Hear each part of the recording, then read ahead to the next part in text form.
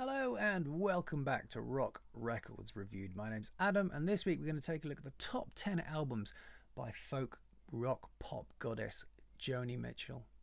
Joni Mitchell was born Roberta Joan Anderson in Toronto in Alberta, Canada in 1943, and she spent her formative years busking around the streets of Toronto and the nightclubs of Western Canada before moving to LA in 1965, where she soon fell in with the Laurel Canyon crowd, and the rest is kind of a folk jazz tinged pop music history. I think Joni Mitchell is absolutely one of the greats. I really do. I hasten to use the word genius, but if you are going to use it in a pop musical context, then I think she's up there and very possibly one of them. And hopefully maybe I'm going to justify that statement as we go along. She's famous for her many guitar tunings, multi-instrumentalist, ethereal melodies, her clever words, and she's very serious approach to her craft. She's a real artist in every sense of the word. In fact, she is a real artist. She's a very fine painter. And in fact, she calls herself a painter derailed by circumstance. And I think the more you explore her back catalogue, the more that kind of makes sense. I have a very personal investment in Joni Mitchell, as my mum was a professional folk singer and she used to sing many Joni Mitchell songs as part of her set. So I was exposed to Joni's music from a very early age. In fact, my mum sang them on that very guitar just there. But look, let's get into it. And at number 10 from 1977, her ninth album, Don Juan's Reckless Daughter. Now, let me say off the bat that this double album is not my favourite Joni Mitchell album, but I do think it deserves to be in the top 10, just for the sheer scope of her ambition and her creativity. This is an experimental album. It's jazzy. There's fusion on here. It was the last album she made for Asylum before moving to her new label, so I think she felt a lot freer, that she was able to sort of really experiment with stuff. So, for example, the first song on here has got 6 guitars with 6 different tunings on it. There's along the way you'll get improvisation, spoken word, lots of very percussive, heavy stuff. The bloody single-mindedness of it is impressive alone. Musically, it's kind of dominated by the fretless bass of Jaco Pastorius, the legendary jazz bass player that she fell in with. And that bass is everywhere, but along the way we also have Larry Carlton and Chaka Khan.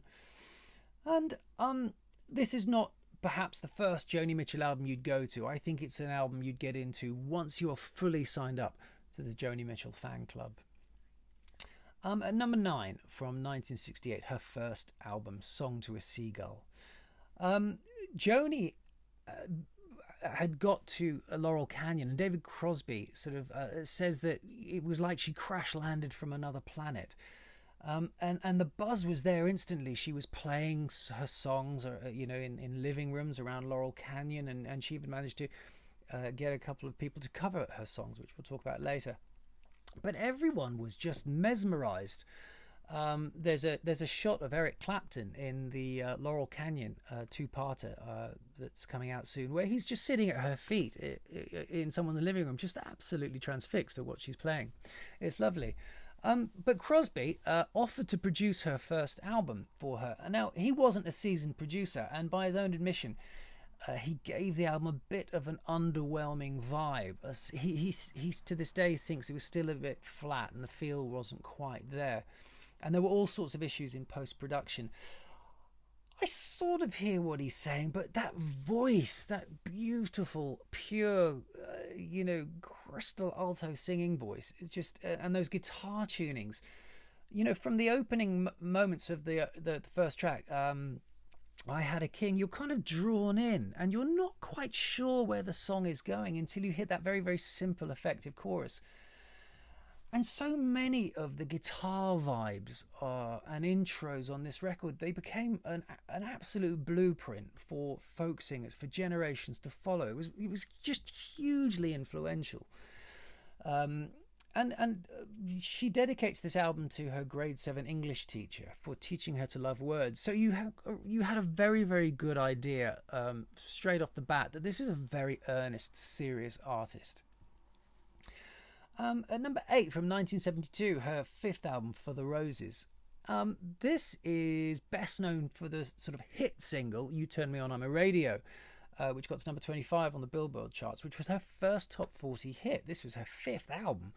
The record company, as we've heard so many times on this show, the record company saying, we don't hear a hit, Joni, write us something. And so she sarcastically, thinking, well, what am I, some kind of hit factory? She sarcastically wrote this song, and lo and behold, it got into the charts. These songs are kind of mostly inspired by her relationship with James Taylor. When they started out, she was the star and he was the wannabe folk singer. And that was changing. He was becoming more and more successful. He was also struggling with a few addictions and things.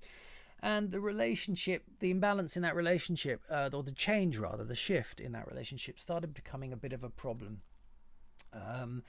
So the songs themselves, they're elegant and lyrical, and the rhythms are light and folky.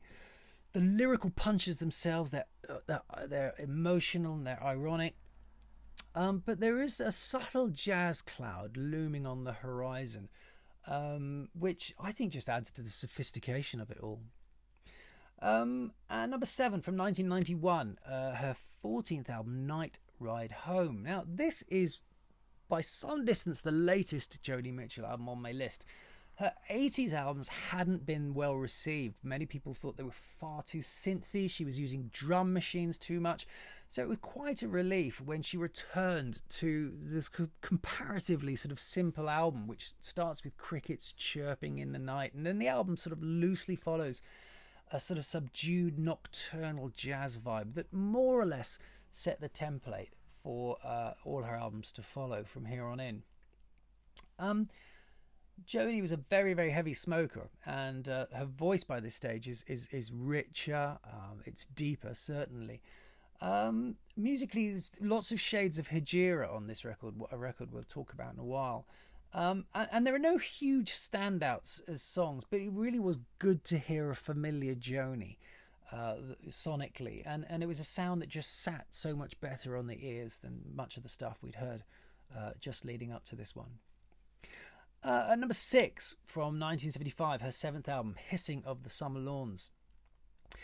By now, the signs that Joni was moving away from rock and folk into jazz were really quite clear. This is, again, experimental. It's jazzier than a lot of the stuff that had come before. It's almost an avant-garde record. You listen to the Jungle Line, and there's these sort of sampled, it's said to be one of the first ever samples on record of these tribal drums on a loop.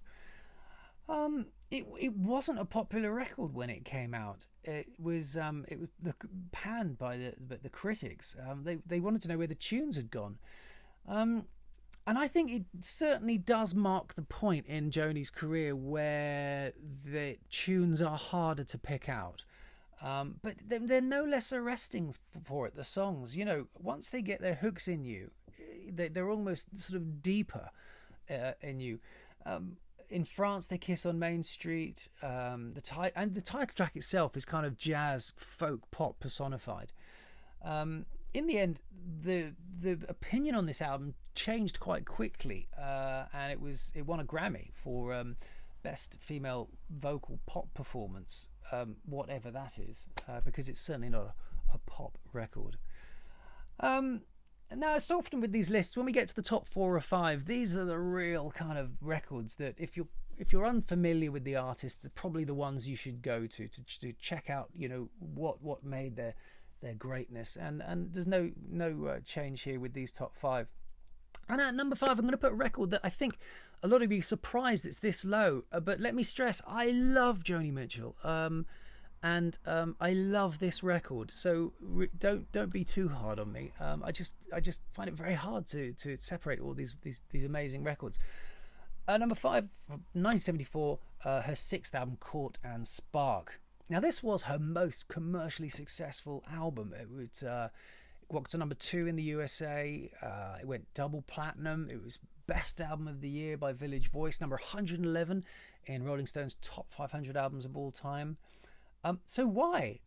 Well, I think one of the reasons it's got 3 of her most accessible singles on it: Help Me, Free Man in Paris, and Raised on Robbery. She'd had a year off to reassess her direction. She'd hinted with that sort of jazzy cloud looming on the horizon I mentioned on For the Roses, and I think she was deciding that really was where she was going to go. So this is where she reassessed her direction. So there is more than a slight jazz inflection in the seemingly kind of random chord patterns, but the hooks are still there. That's crucial. You know, when I listen to this album, it sounds like a girl's summer dress, just kind of blowing freely in the breeze, you know, catching the light occasionally, and it just doesn't care if it has your attention or not. It's just so confident in what it is. It's extraordinarily confident, and she's such a single-minded artist. And I think this album is absolutely one of the best representations of that, which is one of the reasons why I think it's so popular. At number 4 from 1970, her third album, Ladies of the Canyon. So this is her Laurel Canyon album. Now, the Laurel Canyon scene, as I'm sure many of you know, it was Crosby, Stills and Nash, it was Neil Young, James Taylor, the Byrds, the Doors, Joni Mitchell, Jackson Browne, the Eagles. Just an incredible time in music, and one of my favourite musical scenes of all. And 3 of the songs on here are part of the soundtrack of Laurel Canyon. You've got Big Yellow Taxi, Woodstock, and The Circle Game. And this album, I think, is often seen as the bridge between the young folk singer and the more sophisticated tunesmith and wordsmith that she morphed into.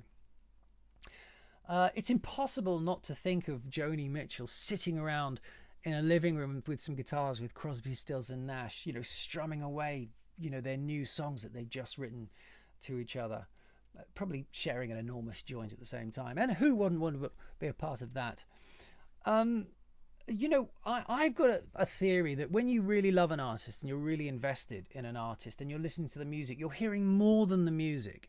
You're picturing the backstory. You're thinking of the backstory, of the anecdotes, of all the things that you've read about and watched, and it all comes together to create this, you know, not just the music, that's the front of it, but behind it you have this wonderful hinterland that you find so alluring and you're drawn into, and it just makes the music sound even richer and even greater and even more compelling.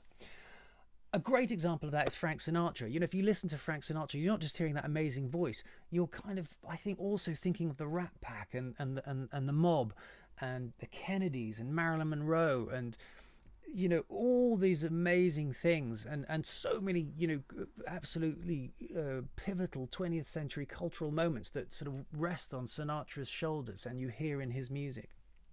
I get the same thing with the Laurel Canyon scene, and particularly Joni Mitchell. This is rich, fiercely intelligent music. You know, I would hate to get into an argument with Joni Mitchell because she's just intellectually on a completely different plane to me. She'd make me feel, you know, ridiculous. But, you know, good music doesn't need to go through the brain. Anyone can enjoy a song like Big Yellow Taxi and its message, which was decades ahead of its time. And number 3 from 1969, Clouds, her second album. So after the Crosby controversy, they decided to rope in Paul Rothchild to produce this album. Rothchild was already very familiar with the West Coast scene. He worked with the Doors a lot. And this album has some really, really big songs on it. Chelsea Morning, I Don't Know Where I Stand, and of course Both Sides Now. But they'd all been big songs for other people up to this point because, as I mentioned earlier, Joni was able to sell a few songs very early on in her career because she was that good straight out of the box. I Don't Know Where I Stand was covered by Fairport Convention, who I did in a show recently. And Judy Collins had covered and made a hit out of Both Sides Now. But don't be under any illusions. This, people, is the definitive version. It really is. And I don't say this lightly, and it would take me a whole show to tell you what this song means to me. But Both Sides Now, I do think, is one of the greatest songs ever written. And I have thought that for many years. So if you don't know it, please go and check it out. I'm sure you do. so Joni's status as a songwriter is almost instant. The impact she had, and on this album, lyrically, the subjects are very intimate: love, self-esteem. There's still certainly a kind of hippie idealism in what you're hearing, but it comes with hints of a musical complexity that you're either going to get, right on board with straight away, or you probably not like at all. And clearly I'm in the former category. At number 2 from 1976, her 8th album Hejira. By this point, Joni Mitchell really is starting to get frustrated with rock musicians and rock music. She feels it lacks subtlety. She feels the musicians lack the nuances she wants in her music, which is becoming more and more layered and intricate. And her rock musician friends themselves recommend that she gets in some proper jazz players. So enter Jaco Pastorius, who we talked about on Don Juan's Reckless Daughter. And here the bass really does take center stage. It's that fretless bass. It's right there in the middle, dominating the music. Coyote, Amelia, Furry Sings the Blues. These are really, really big songs in the Joni Mitchell catalogue. But this album is held together by a vague concept of life on the road. It's kind of in a sort of stream of consciousness. A lot of the imagery is what you'd see from a car as you're or a tour bus as you're traveling mile after mile to the next venue for the next gig. And so the lyrics flow in that kind of stream of consciousness way, and they're set to her kind of folky jazz chords and rhythms. And this is probably the most accessible album of her jazz period. And it's got a dreaminess and a smoothness to it, but as always, it's kind of the unexpected moments in her songs that stay with you. Again, album very, very highly rated and often makes lists of some of the best singer-songwriter albums of all time. But there is an album that you may well be more familiar with, and even people who aren't familiar with Joni Mitchell often know this one. So my number 1 album is, perhaps not that surprisingly, from 1971. It's her 4th album, Blue. And this is generally regarded as one of the great albums of all time. It was number 30 in Rolling Stone's greatest albums of all time, which was the highest by a woman, incidentally. After her 3rd album, Ladies of the Canyon, she decided to travel around Europe. Her personal life was at a crossroads. She'd been breaking up with Graham Nash, and she was beginning to get together with James Taylor. And so this album is very personal. It's very open. It's a very honest album. Some of it strikingly so. Most famous for California, A Case of You, The Last Time I Saw Richard, and the absolutely sublime River. The melodies, and this goes for a lot of the best Joni Mitchell stuff, the melodies kind of feel like they're playing hide and seek with her unusual chord patterns and guitar tunings, and then when you finally do sort of see one or hear one, you kind of want to grab it and go, there it is. And that's her genius. You have to work hard to get the best out of Joni Mitchell. If you're just letting it wash over your ears, you're not making the most of it, I don't think. This album is so lyrically explicit, and it's so musically layered and subtle and complex, that it's so ultimately rewarding if you stay with it and you give it the time that her art and craft deserve. Well, look, that's the end of my Joni Mitchell rundown. What else is in her back catalogue worth exploring? Well, I'd steer clear of the 80s albums. Certainly, I think her legend was really built on that run of first 8 or 9 albums, which was very prolific, and the consistency was incredibly high. I'd say actually her best other album is a live album, Mars Vials, which she recorded in the 70s, which is a really, really good record with some great versions of many of her best songs from that period. She did do an album called Both Sides Now later in her career, where she revisited some of her own personal songs of other people, but also did a sublime version of Both Sides Now, where she sang it slower, she sang it deeper, and it was amazing to hear how she'd taken this song and sung it with a completely new perspective. It's just so profound and very, very heartbreaking in many ways. I think a lot of people towards the end of Joni Mitchell's recording career thought that maybe she had lost too much of her innocence and she'd almost started to believe her own press as an artist. Those are other people's words, because I am a mere bug scuttling across the floor compared to an artist of her stature and her talent. So don't get angry with me. I know my place. But look, that's it for this week. I hope you've enjoyed my rundown. If you don't agree with me, if you're a Joni, even if you're just a Joni Mitchell fan, tell me. Let's talk. And I'll see you again soon for another Rock Records review. Thanks a lot. Bye bye.